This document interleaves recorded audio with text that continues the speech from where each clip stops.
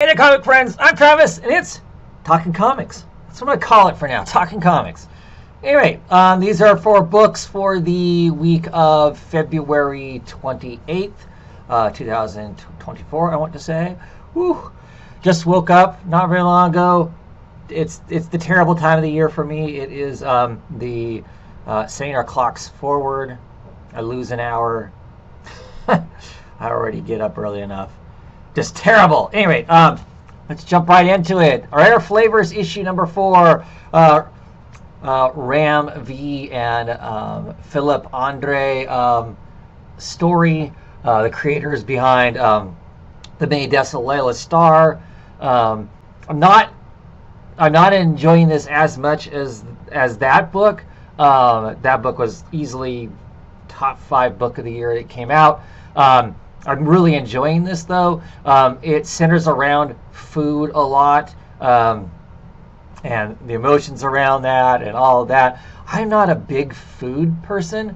I, by and large, eat to survive, and that's about it. There's a few foods that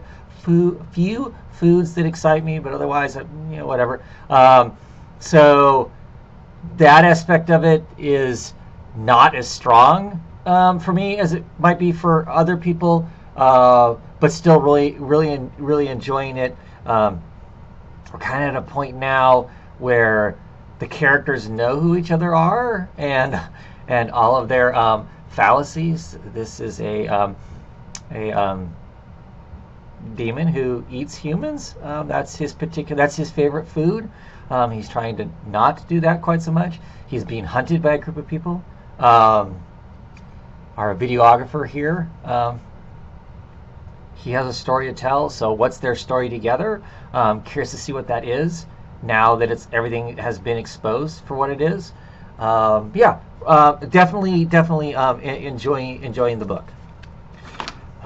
Next up, we'll talk about The Flash, issue number 6.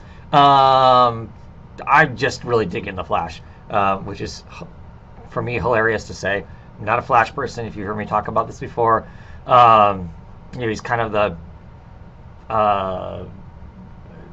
sidekick to everything. He's the sidekick of the Justice League, or whatever, is how he feels to me. I've had some conversations with Comic to Comic, CDC, about it. He's a big Flash fan. And has told me many times now that Flash is more than that. I just need to give Flash a chance.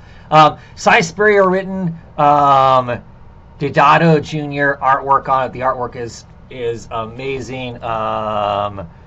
Moville is the colorist on the book.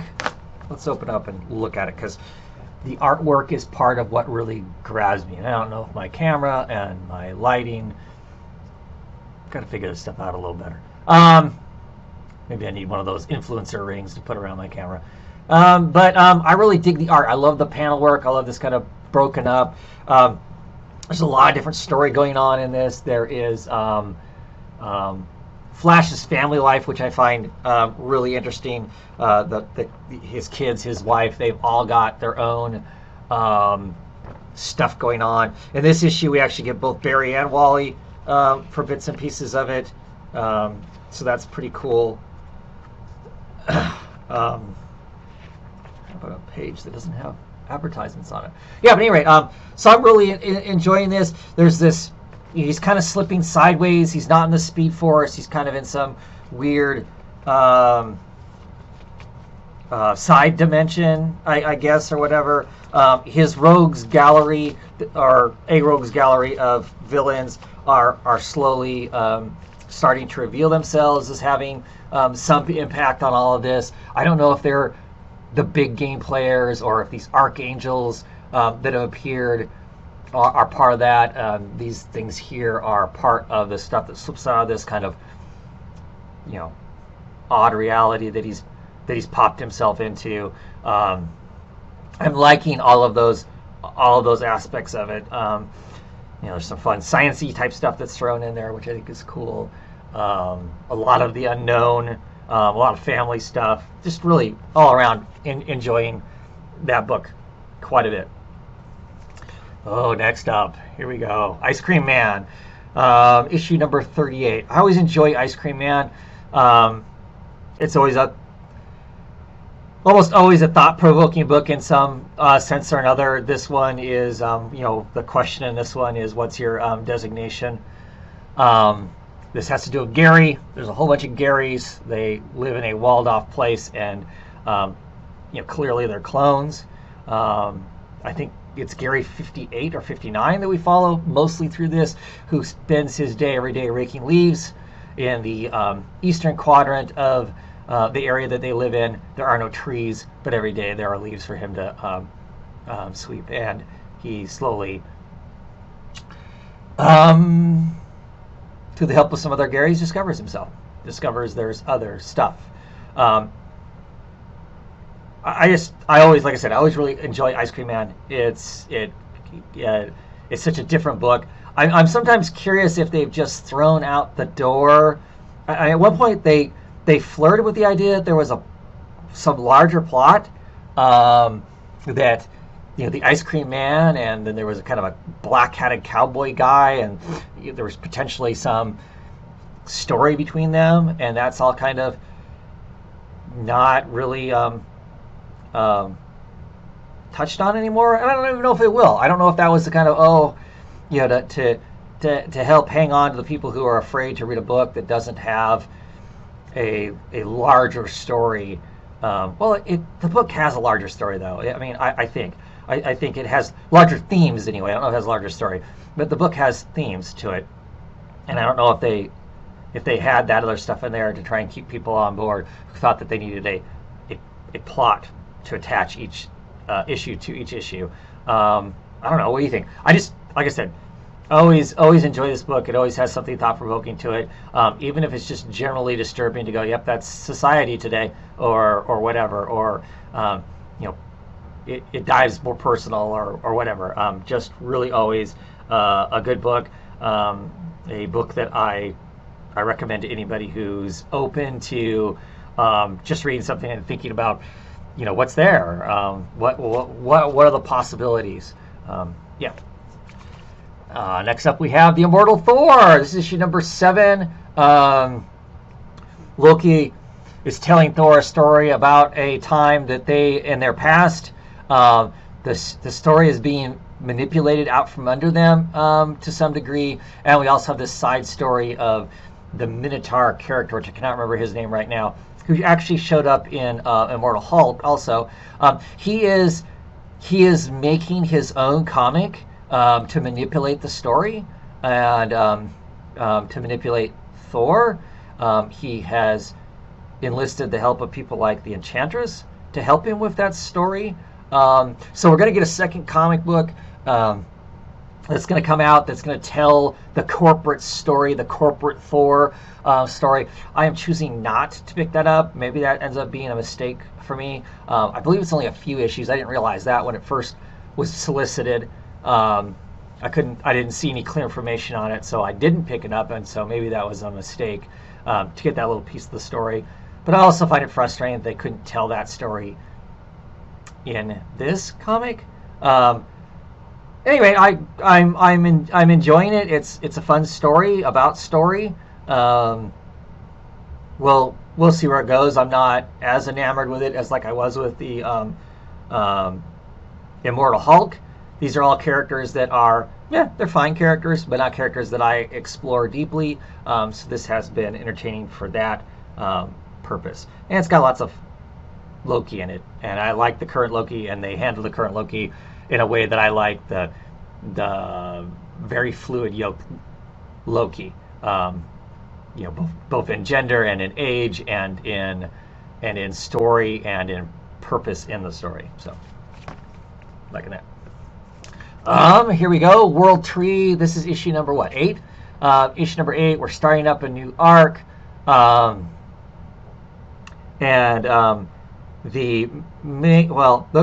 group of hackers have basically kind of been given their marching orders and finances, and they have to decide exactly what they're going to do. Our agent here continues to find herself deeper and deeper in the bad. The internet is shut down. There's just all kinds of really cool stuff going on in the book. The art in it is excellent. It really has, if you're old school like me, it really has the Vertigo vibe to it. It just needs the old Vertigo vibe to it. It just needs the grittier paper, and then it would be, and then it would definitely be that. I just, yeah, interesting comic. I'm really curious to see where where the story goes, what's going on with society and everything. The hot punk naked lady that's been running around through all of the issues, or most of the issues up in this, she's wearing clothes now. I don't know if that's just because, or if it's like, okay, now that we've got all those guys and gals with hormones in the book, we don't need to have her walking around naked all the time, or what. But she's still cool. Well, I guess she's kind of there in the cover, and she's not really wearing clothes there. But she's clearly dressed like a punk at the end, right? Yeah. Anyway, this is kind of cool. There's this undernet that is actually transforms people. If you get exposed to it, it literally at times will break you out of reality. You get this kind of crazy blur. There's the cover for the next issue. This guy is broken out of that of our reality to some degree, or he's, I don't know. They don't know exactly. It's we don't know, and I like that. But it's really cool,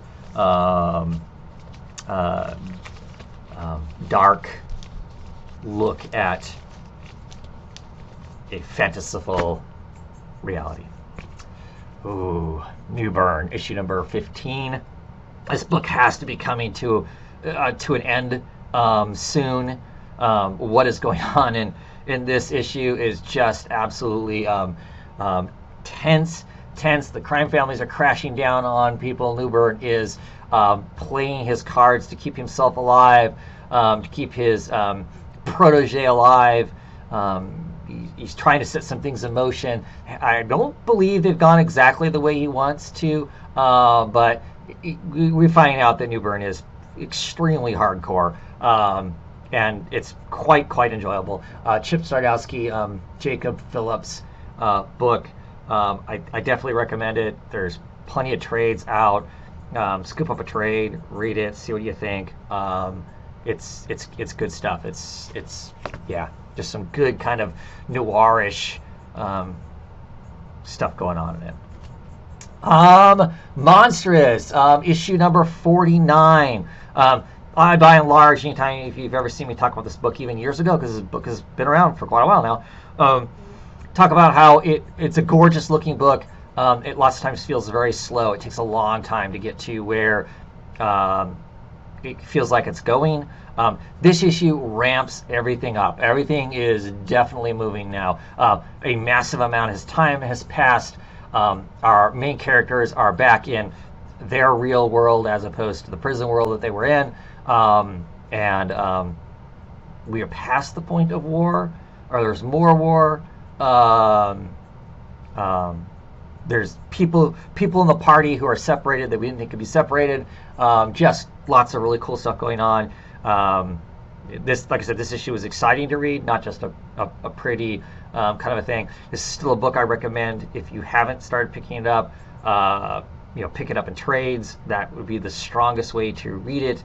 I bet it is awesome that way. But it is gorgeous. I'm not going to flip through any pages because I think there's plenty of spoilers in it. But it is a beautiful book, as always, by Marjorie Liu and Sana Takata.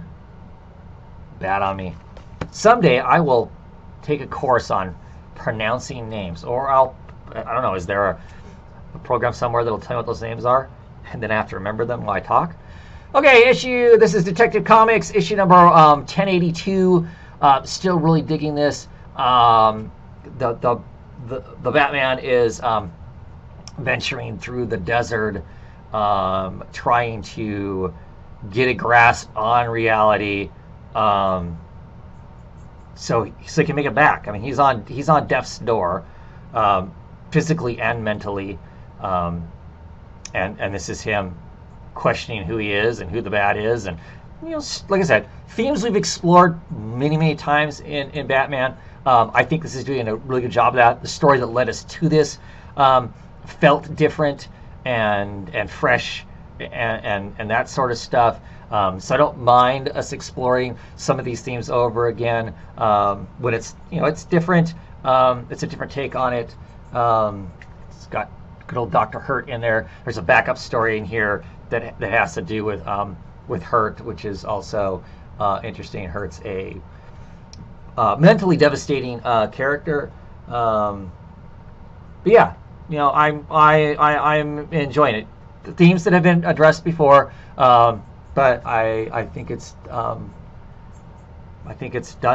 well, done interesting here. Like I said, I really like the lead up to this, and I'm really curious to see the take going out the other side.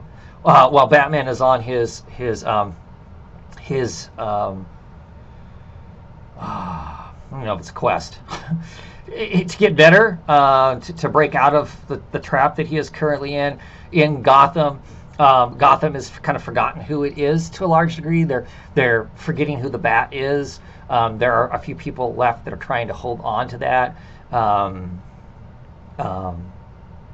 Cassie Kane is Batgirl. That kind of keeps to some degree in people's minds something about the Bat. The Question is in this. Montoya is not spending much time doing police work. She's doing work as the Question, trying to figure out the murder of a detective that she sent to do some work that he didn't want to do, and it ended up costing him his life. And in that, she's trying to remember what Gotham was. Yeah, some good stuff. Good stuff. Phantom Road, issue number, what are we at? 9. Jeff Lemire, Gabriel Waltala, Jody Belair book. Trying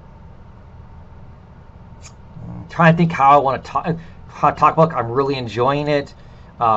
This is another book that has like this other reality that's like right next to ours. There's something going on.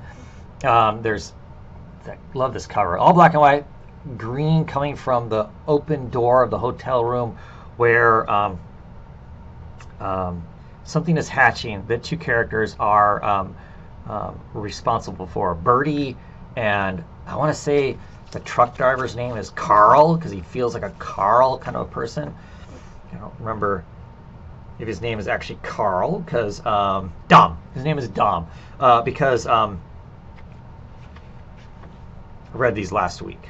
Anyway, excellent art as always.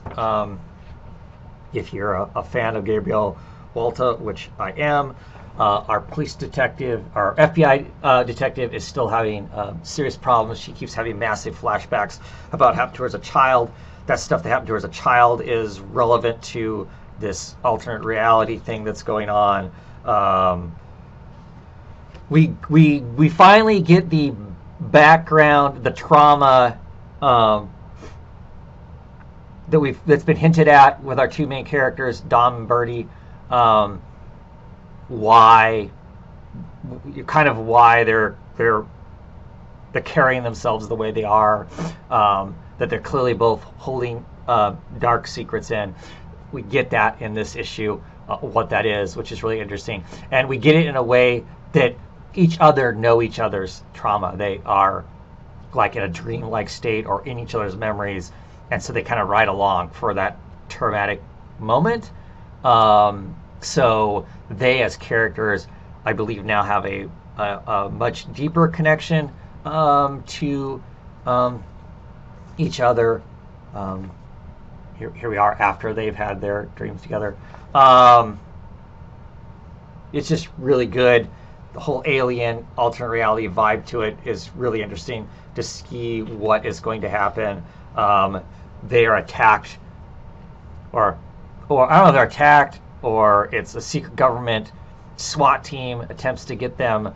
That team meets a terrible ending, and it seems like the thing that they're helping possibly is responsible for the terrible ending to those guys. Anyway, excellent comic. My only thing is, and I'll talk about this. I don't know how much I've talked about this. My only caveat with the book is I'm concerned because it's Jeff Lemire written. I know a lot of indie book people are going to freak out over that. I just feel like this is my opinion and feeling about Lemire is lots of times he writes these kinds of books, and then if he suddenly decides he's bored with it, or I don't know, I mean, I'm just guessing, he's bored with it. It's got a TV deal. It's I don't know what. He just suddenly bails on it and just kind of bails on the story, and then like tissues, we get a slapdash end to whatever was going on, when clearly if you read interviews with him or his own back matter in his own books, talking about how a story's going to go on for a long time. Trying to think of it's a Fireflies. Was that the name? No, that's not the name of the book. It's the book with the kid that drowned. Royal City. Right there's an ad for it. Royal City. To me, felt that way. We get all this stuff. Oh, we're going to tell a story, tell a basic story. Some excellent emotional beats in that book. Don't get me wrong. There's some great stuff in it. Tell some backstory, and then all of a sudden it was done. But halfway through that stuff, there was stuff writing about how he's going to be doing this for a long time or whatever. And so I'm always worried when I'm picking up a Jeff Lemire book that it's going to just suddenly end. I feel like as much as I like Gideon Falls, I kind of felt like it was the same way also. There was a rush to the end of it. I'm not picking up any of these stuff that the creative team from Gideon Falls is doing just because I'm concerned about that. Probably a mistake. There's probably some really good horror stuff in there.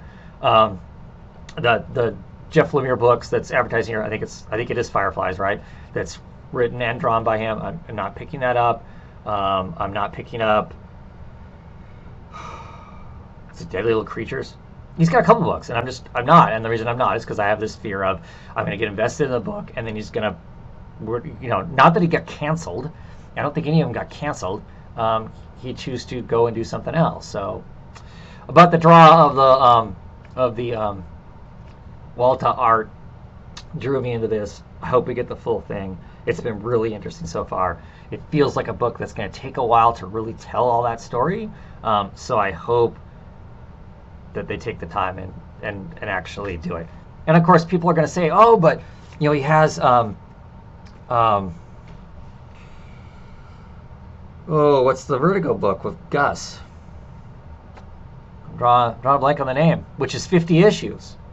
So it can be done. He can write a long series, but I also understand that having wrote that long thing was a massive burnout. So anyway, that's my take on Jeff Lemire. Like the guy, like the work he does, just not willing to invest in time and the money in singles when I'm not sure that it's going to it's not going to follow through or something like that. Last issue we're going to talk about here is Slow Burn. This is issue number 5 of 5, the end of the book. Like the beginning, better than when we get to the end.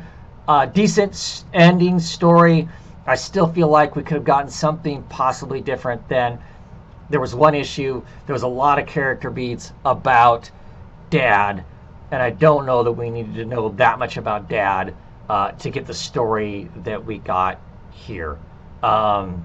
If you're reading this, let me know. Am I wrong? Do you feel like we needed that? I haven't talked with the Disembodied Voice about this book yet. She is a little under a month behind me in reading. Hopefully she'll catch up at some point, and maybe she'll come and chat if people are still interested in hearing that other voice argue with me about books. But yeah, I really enjoyed this. Oliver Masters written. He wrote The Kitchen, which got turned into a Netflix show or movie. I enjoyed The Kitchen. Artist on the book, I'm not even going to. Luigi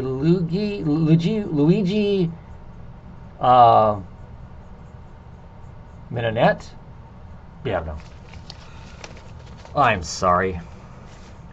If your name isn't Joe Smith, I'm kind of screwed, right? I enjoy the artwork in it. Lots of craziness happens here at the end of this issue. there are people who don't make it. Some of those people, should have made it. They're probably the good people. Some of the bad people didn't make it. Yeah, it's good. It's good. It was a solid story. It was definitely a solid story. Like I said, there was that issue in the middle of the series that I don't know. I mean, it was a fine issue. I just don't know that we needed it. There was another one that told one of the characters. There's an old man in this that's kind of lost his memory. He's clearly suffering dementia. Getting his backstory was important. It was tied to enough other things that it felt like it mattered. I don't know. I'll be rereading this. I'm sure. Now that it's all done, to see maybe now that I reread it, that issue hits me differently. It's going to sound like I'm just critical of it because of that one issue. I enjoyed the book. And that is it. Under half an hour for 11 books or whatever. That's pretty good. I'm trying to keep it kind of short. Still practicing. I'm not sure exactly what I want to talk about when I'm talking about myself about the books, other than to say, once again, hey, I read these books. All right. Have a great one, everybody. Hope you had a good weekend, or whenever it is you watch this thing. I guess I shouldn't date it. And see you next week. Talk more books.